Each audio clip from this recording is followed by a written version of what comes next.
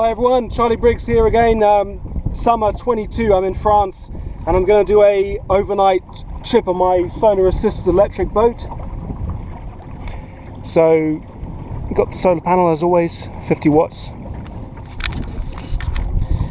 Just upgraded the battery, the one in my original video 2016. It's getting a bit old there, so just upgraded it to another very similar battery. Sealed lead acid, 80 amp hours. That's my starting location, astern over there. I'm going to be doing 8 miles-ish, statute miles along this lake. And then it's going to be another 8 miles coming back. I'm hoping to go up to the source of the lake, roughly, do an overnighter, come back tomorrow. Going well so far, speed 3 out of 5. This solar panel boosts range by between 10 and 15%, depending on conditions.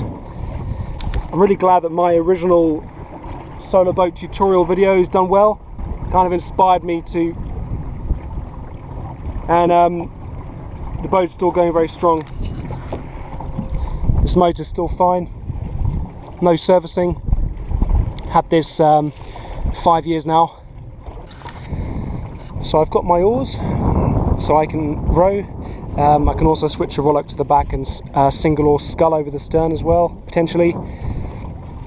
Sleeping gear that I haven't fully rehearsed, but I'll figure out a way to sleep either on the boat or on land. Got my anchor there, and obviously just provisions for 24 hours. Solar charge controller.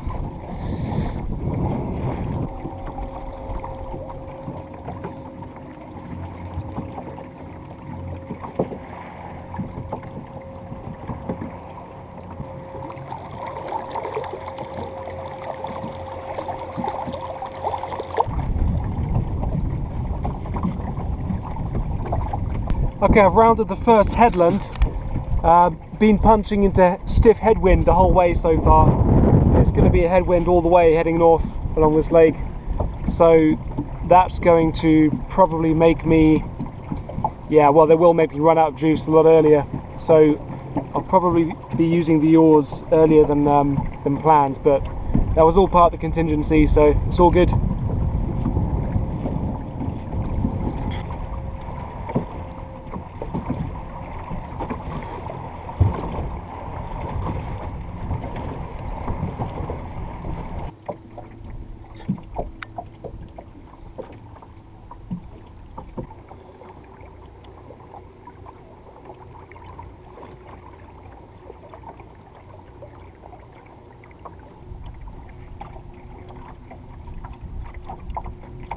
Alright, so it's 25 past 6, I started at 4:30. The wind's calming down a bit, made good progress, several miles. Coming to a point in the lake now where it forks off right or left. So I'm going to continue left here, see how far I can get before stopping for the night. Sun's up there, setting in the west. What I'll do as I continue along this area is stick to the east side, try and get every last bit of sunlight I can on the solar panel, get every extra minute of range I can.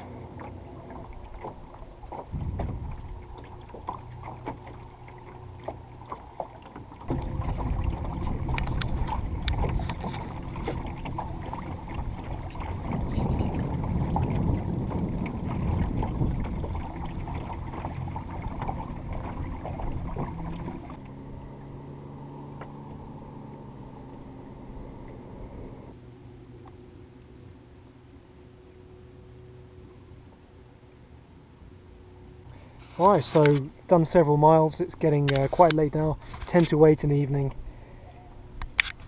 I've got to this bend in the river where it's clearly, bend in the lake where clearly it's now getting very narrow. So I won't be far from the source. Whether or not I continue progressing tonight, either way, I'm going to land on this beach over here. Just check over the boat and have a bit of a swim to cool off, because I've been deliberately cruising in the sun all day to benefit the solar panel. So it'd be nice to get refreshed with the water.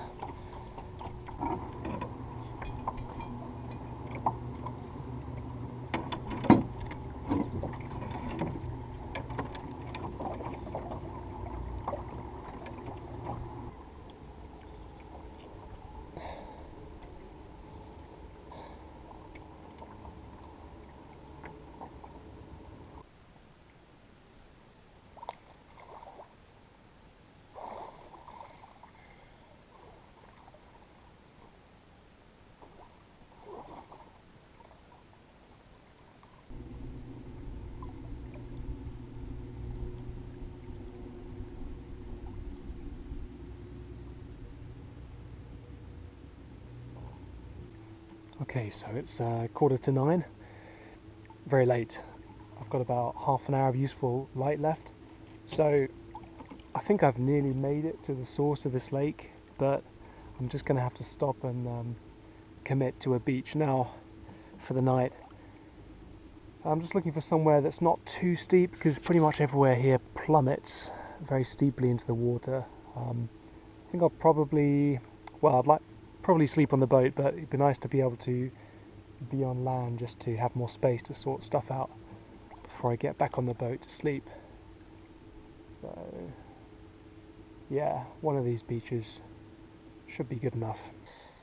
Alright, found somewhere that's just good enough. Still a bit steep, but I can get okay footing to take some stuff out of the boat and make it easier to set up for the night. So that's where I've come from, and tomorrow I hope to finish off reaching the source upstream, which is that way.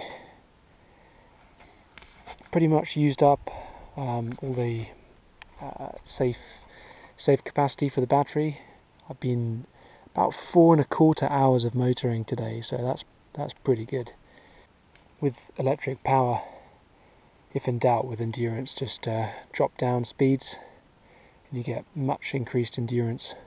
His drag increases with the square root of the speed, so you can really benefit from dropping down the speed.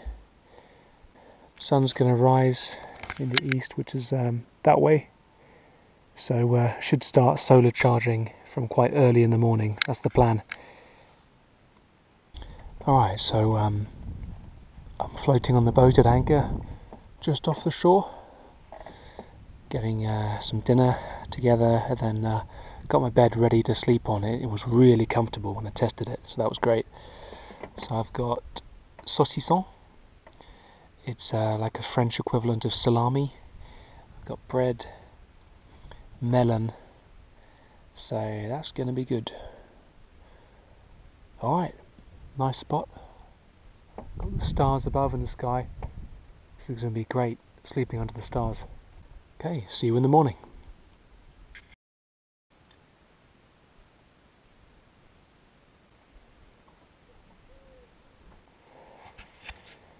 Morning everyone.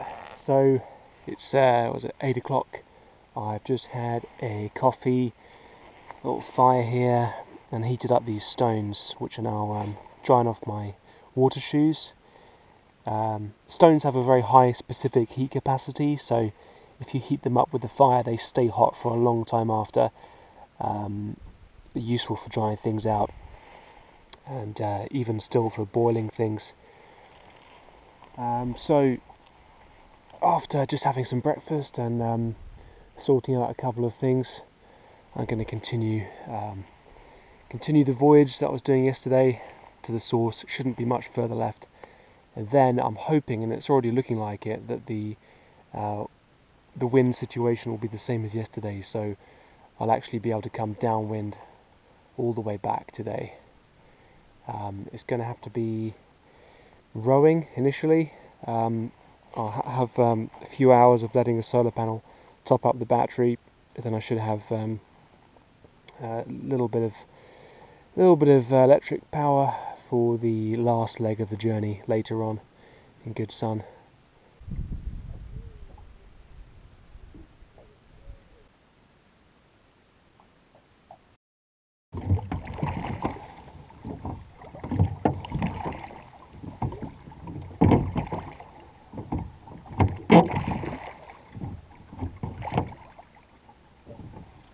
Well, I made it.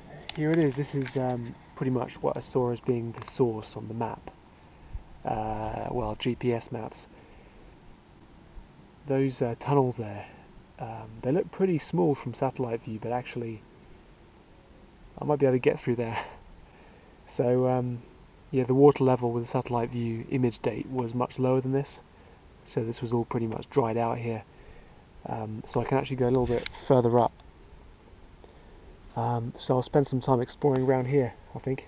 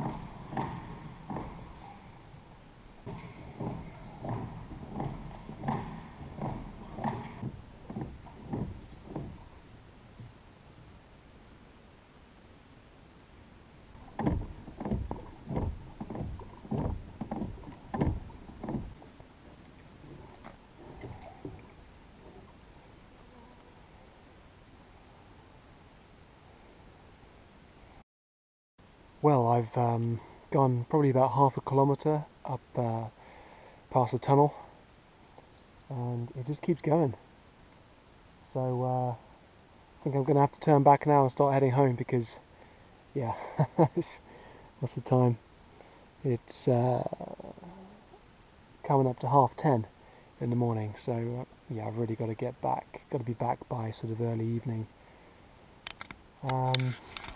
But yeah, I'd say this is definitely, it's getting shallower rapidly, so this is the source of the lake. Time to head back.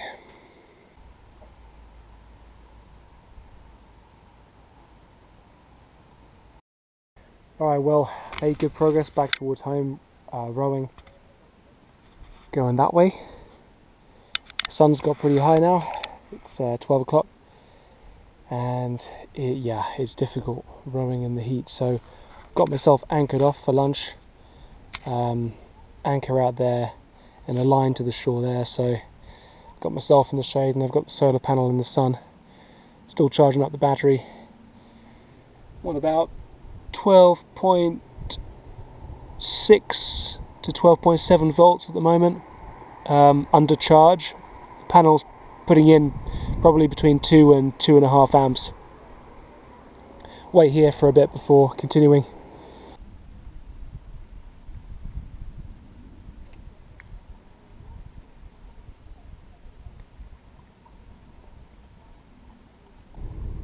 Just had a bit of a break in the shade and continuing now with a bit of power, speed 1, because I've had some time to solar charge.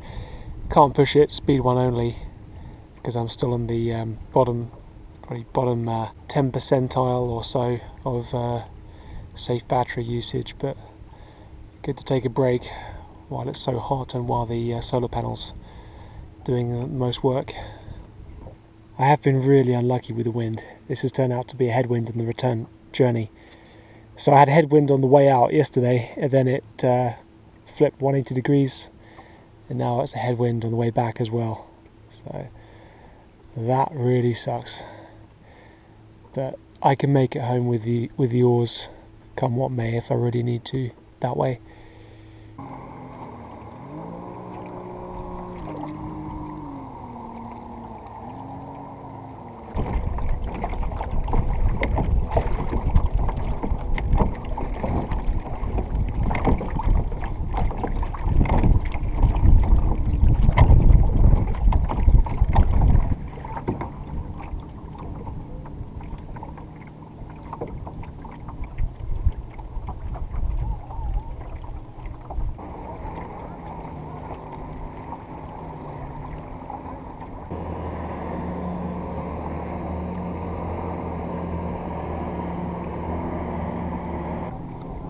Well, that's it. I made it. I'm back. It's been a really good trip.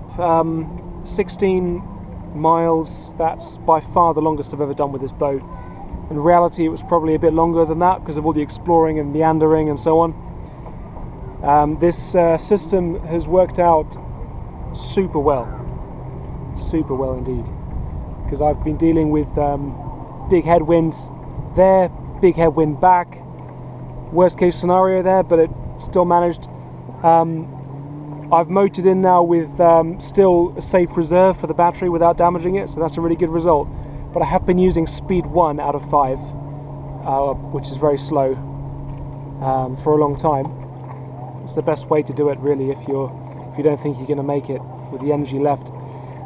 Also, rowing helped a lot, so I probably would not have gone on this distance trip with this electric setup without the oars. They were definitely a required contingency. And obviously sculling was helpful earlier on with the tunnels and so on. Great trip. Thanks for watching. See you in the next video. Bye bye.